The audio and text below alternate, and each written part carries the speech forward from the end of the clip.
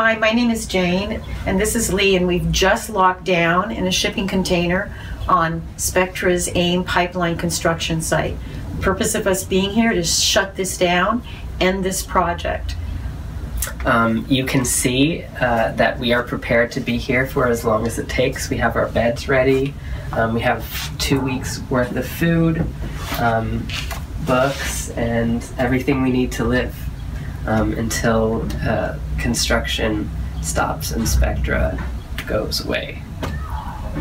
It isn't a small sacrifice. I'm missing my daughter's birthday, but I'm doing this for her future and for other families. So it's worth it to me to make this my home for as long as it takes.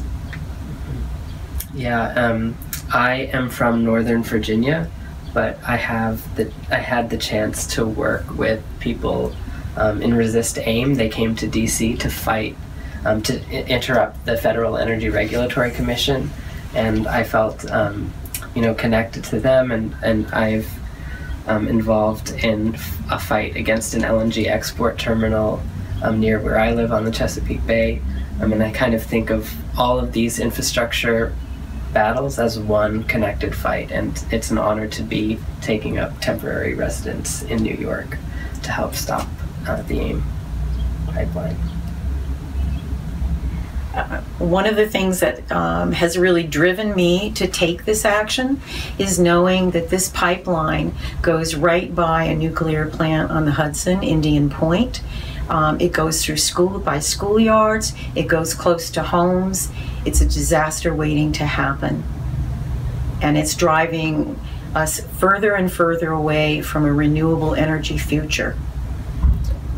One of the very powerful elements of this action, I think, is the fact that this home is acting both as a form of resistance and as a display of the kind of renewable energy sustainable future that we can build instead of going with Spectra's pipelines and the natural gas fossil fuel empire that is spreading out all over the place. And so we have solar panels on the roof that are powering batteries that we'll use to charge our phones and provide us with light at night. We also have a bike that will power a battery that we can use as well.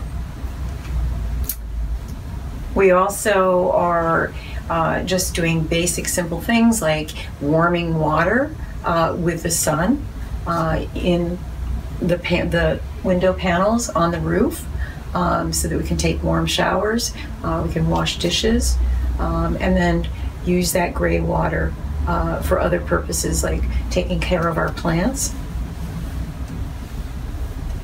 So every part of this home is really an example of the direction I think we all want to go in, not in the future, but now. Mm-hmm.